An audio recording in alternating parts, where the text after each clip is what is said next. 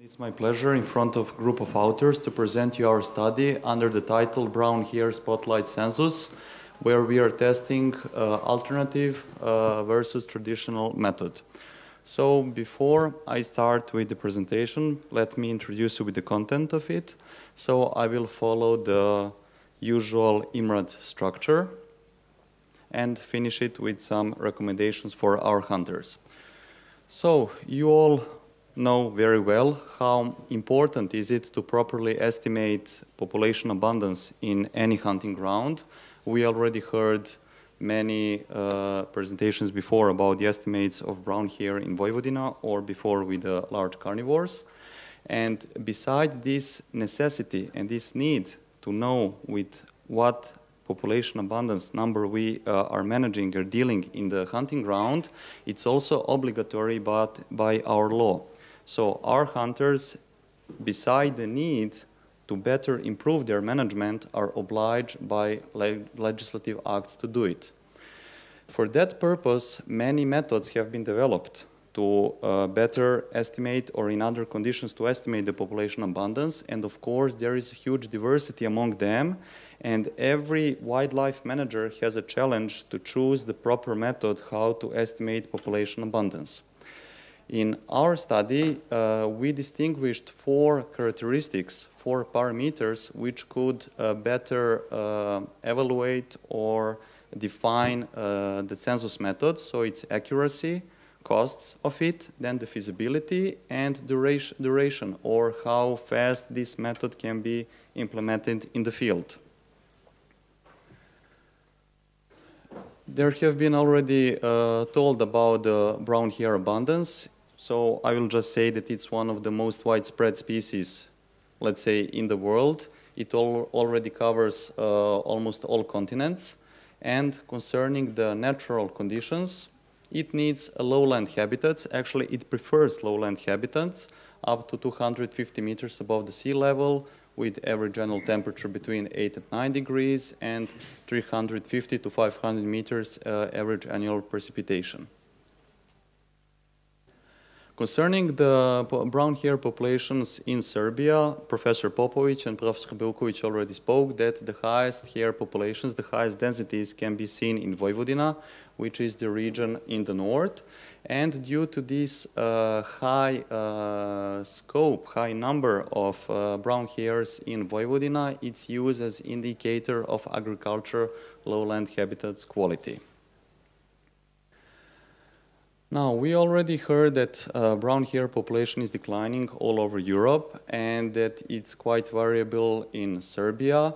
So for that, there have been different factors defined or, let's say, identified, which are a mixture of biotic and abiotic and also a bit of anthropogenic factors that influence hare abundance. And for that purpose, we need to know the proper estimates of population abundance of brown hare in order to define the management tools.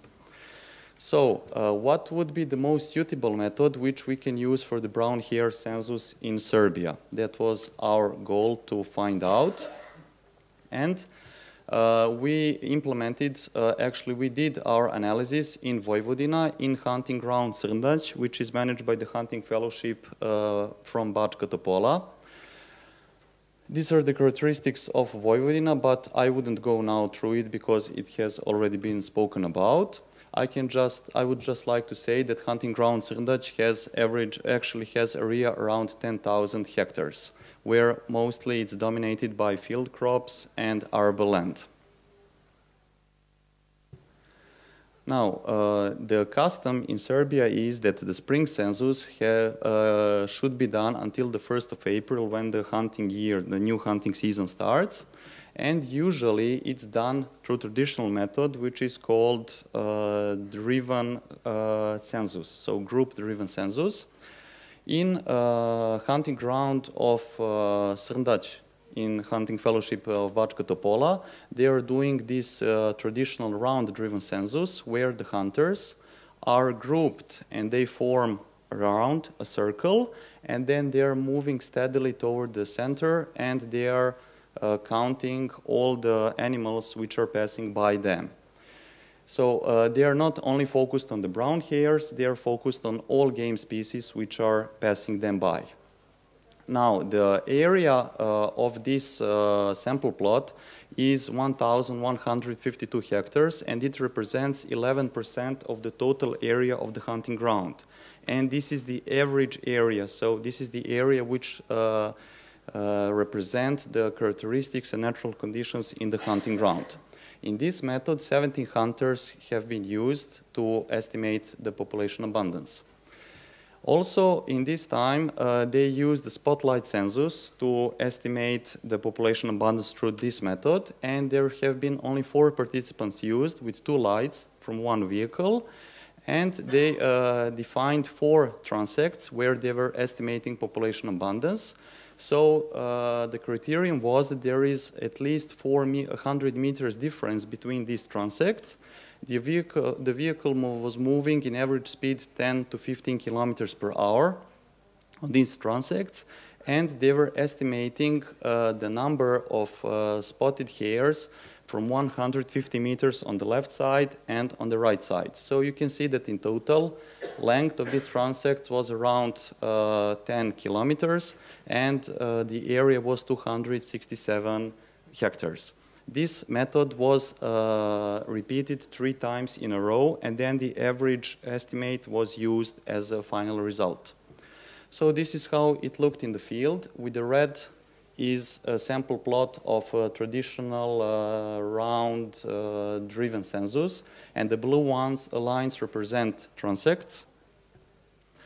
And we got results which we divided according to the factors that we wanted to analyze.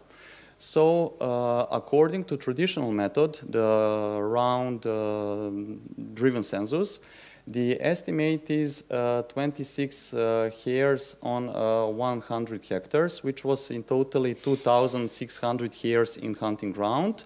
And the spotlight census method estimated higher number of these hares. According to the costs, what we estimated, we wanted to see how much each method cost, and we calculated how much would be the daily allowances for these observers who did the traditional census. Of course, I have to state here that these observers were hunters and they did it on voluntary basis. But however, if we would have to pay them, or if we use the motto that time is money, that means that this method would cost at least 700 euros in a day. While the spotlight census method, we estimated the used gasoline according to the mileage, and then we also calculated the daily allowances of the observers. So finally we concluded that we actually estimated that one spotlight census method cost 11 euros. If we repeated it for 3 times in a row, it costed 33 euros in total. When we checked the feasibility, of course, it's much easier to manage 4 observers in one vehicle, and these are the 4 observers who already were doing this previously, so they are trained in this kind of census, than to organize 70 hunters in one day to do the estimates. And finally, the duration was much shorter, where spotlight census was only 1 hour long, comparing to traditional method, which, let's say, in average would take 1 morning. So in order to make some recommendation, we can say that spotlight census method is more accurate, more cheaper, more feasible, and faster than traditional one, and the estimates were more accurate.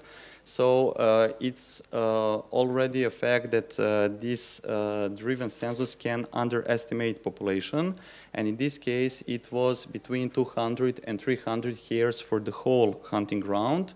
If we calculate that 1 hare costs 33 euros, you can imagine what's the difference only in the price and the definition of shooting bag.